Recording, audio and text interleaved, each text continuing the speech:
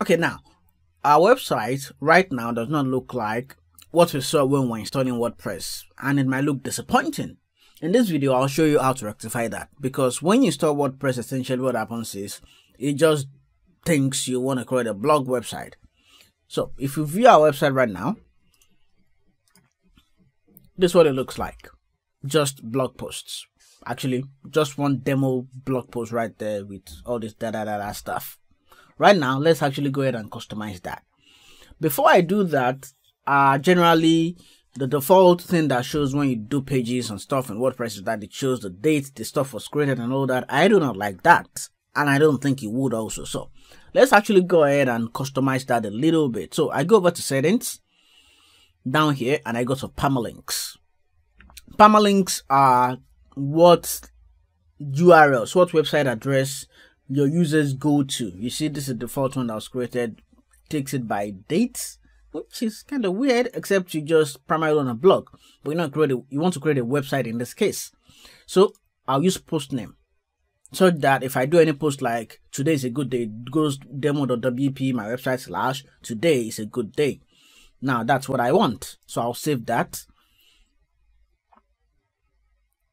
And one thing I need to check before I go on is the number of pages that are created. If there's any page that was created when I was installing, I want to clear that out. So there was a sample page. I don't think I need it, so I'll just bin it. There's a privacy policy page also. I think I want to bin that also. I don't want anything, basically. I want to go fresh. So I'll bin that, and I have no pages left. But you see, I have no pages, but I still see this blog post. Where does it come from? This comes from the post section of my website. I go over there to the posts, and then I can bin that also. Oh, let me actually go ahead and edit it. Let me just do a quick edit. Hello. I'll do the slug. What exactly is a slug? A slug is what shows on the URL. Okay. So uncategorized, maybe I'll leave that for now. I'll leave that uncategorized right now. When it comes to customizing your blog posts, I will show how to do that. But right now, let's just have that right there. One thing I think I'm gonna do, let me duplicate that, so that I can have at least 2 blog posts to show on the website homepage. So that comes with the EA duplicate plugin. Well, the other duplicator plugins right there, but I think I'll just use the default one that comes with the website. Now it's becoming a little bit sluggish, but I wouldn't mind right now. So I just do quick edit. Now, because there's another one called Hello, there's another page that has the slug Hello. This will probably be Hello2. If I click on quick edit, oh, there's actually no slug. So I'll say Hello V2 for this.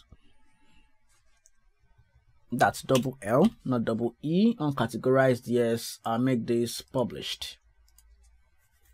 We'll talk about blog posts later on. Now let's go customize our pages. Now I can decide to add these pages from the pages sidebar, or I can go to the customize section of the website to actually get this done.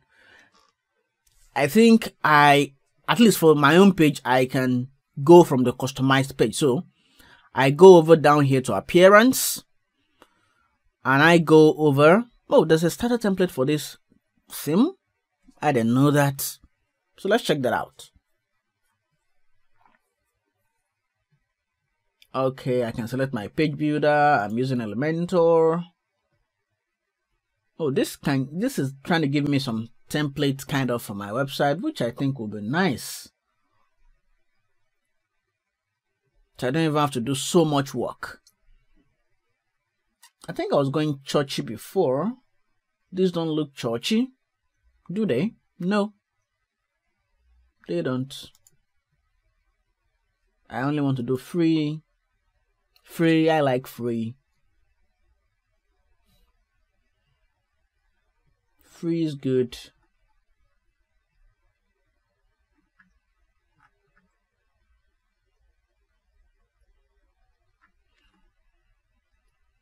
I'm looking for something that looks churchy. So let me search for church over here.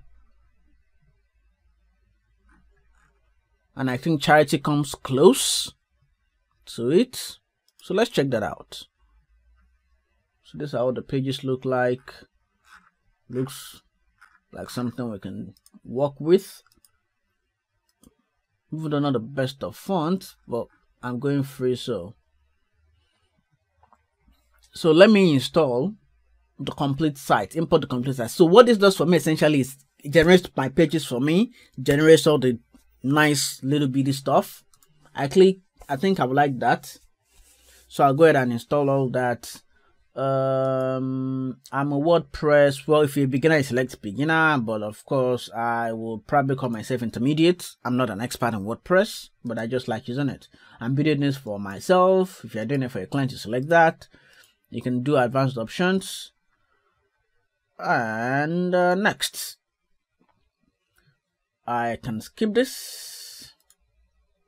So it's important stuff now, and I think this is really useful because it just makes my life easier. So I can just start modifying what is created for me. Now, if you're doing personal website, of course, you select personal. I think I'm doing this for an organization, so that is what I'll use. So it's importing all the content now. Importing is like the sweetest thing you can ever do on your website, because it just gives you that soft landing to create stuff. So let me view the site now. Just refresh this. Let's see. And tada, we actually have an almost ready website. If this was not a demo, this would have been a website actually. So now it falls on us to start customizing stuff to put them where we want them to be. Now I can decide to edit with Elementor right here. I can check out all the other pages. If you look at the URL, you see what we do. It shows right there. And it looks really nice. I think my home page now is ready to go with all the nice templates. Now, it now falls down to now customizing things. Now, I have not added a blog section. I have not added any other thing. I just used the starter template that was created for me, and it looks really beautiful for a start. Now, what it will now come to, the rest of the things I need to do basically is customizing and moving stuff around, and that I will show extensively in the next video.